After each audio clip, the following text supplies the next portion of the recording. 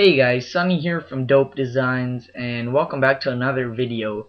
So hopefully you guys have noticed I got a new mic, so hopefully it sounds better than what I was making videos with before, which was just my built-in mic. But yeah, so what I'm gonna be making a tutorial on today is basically how to do this paper effect. Now just let me zoom in. So yeah, as you can see, it's basically like the text and the intervention or whatever with outline of paper, and it has tape holding it all down.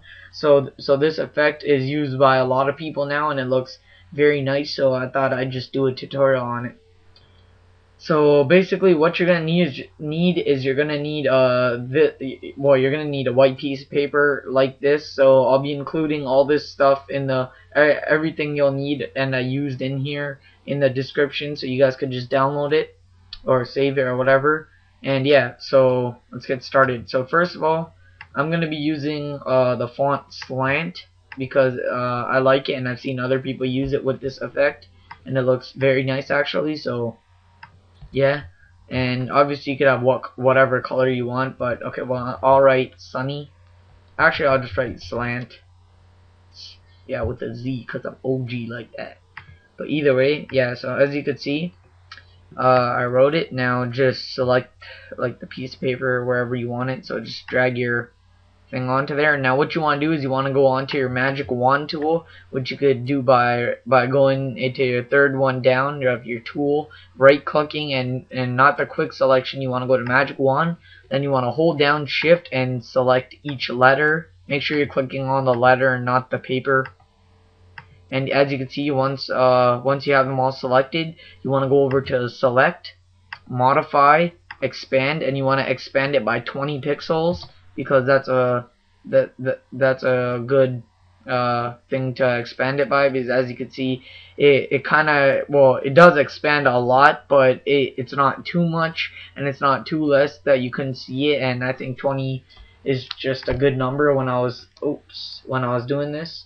And now what you want to do is basically you want to merge your text with the background layer, which you could do by obviously selecting them both by holding down shift and then going right click merge. And what you want to do now is while this is selected, you want to go Control X, which is to cut. Then you want to go over to wherever you want to put it, which is right here in this case. And as you can see, just let me zoom into that for a sec. Yeah, there's a paper outline around the text. It looks very sick. And obviously if you wanted, you could go ahead, add a stroke depending on if you want one. You know, you could adjust this all. You could also add a drop shadow, which doesn't look half bad. You could add outer glow. You could just add whatever you want, and yeah, it just all adds to the effect. But obviously I wouldn't recommend putting like bevel emboss on this, because I wouldn't even put really stroke around it, because I don't really like how it looks right now. Like maybe some drop shadow is alright, but I don't really want to put the whole stroke. But yeah, that's just something that I was just like showing you guys that you could put, because I've seen people do that too before. We'll skip to the next step. Well, yeah, so let's just say you guys want to put like this COD picture of this guy, which I'll also include. And as you can see, when you try to select them, it doesn't work. So wait a second, I'm just gonna take him over to the paper. He's very big, so I'm gonna resize him. That's what she said. So yeah, so as you can see, I dragged it to a proper place where I want it. And now if I try to select it as we did with the text, it doesn't really work, and it kind of looks like it selects like only half of it and like retarded parts. So what you want to do is instead of clicking on the person, you want to click outside him, and it outlines him properly how you want it. But like what you really want to do is you want to go right click, select inverse, and now it's selected around him. And now basically just do what we did with the text. You want to hold shift, select them both layers, go merge, then just Control X cut, go over to your wherever you're gonna paste it. Oops, oh my god, my bad, I'm a retard.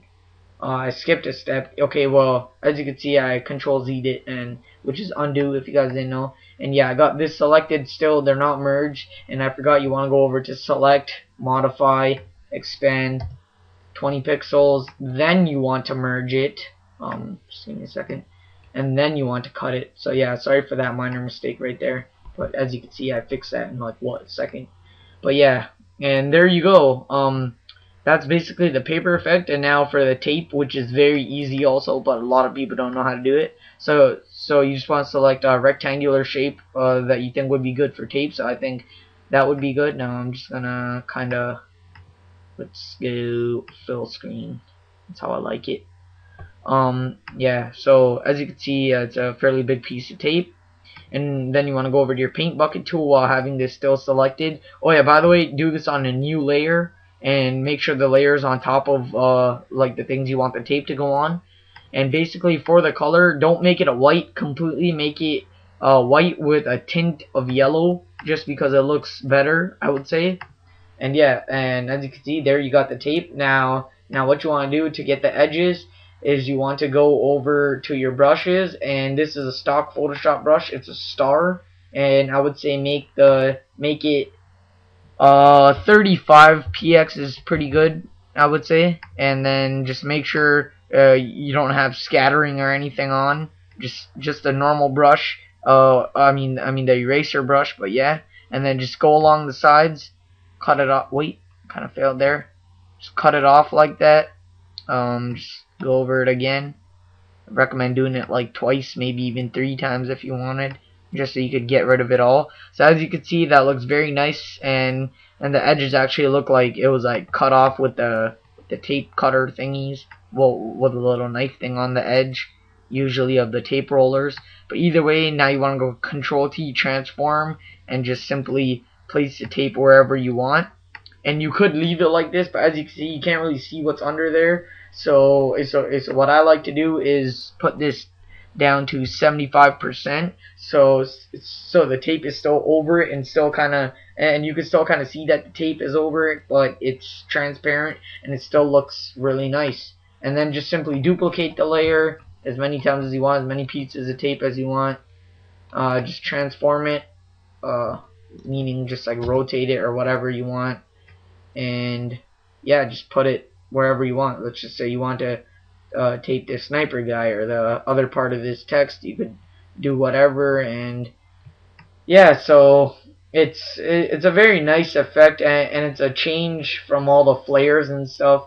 But I personally, I'm not a big fan of this, but it doesn't look half bad, and it's just something new. So yeah, hopefully this tutorial helped you guys. If it did, please leave a thumbs up. If you haven't subscribed yet, please do so. And yeah, remember, all the stuff I used in this is gonna be in the download link below. Well, yeah, I'm gonna have download links in the description. And yeah, guys, so if you want me to make a tutorial on anything else, just leave it in the comment section below and tell me how my mic was in this video. So peace out, guys.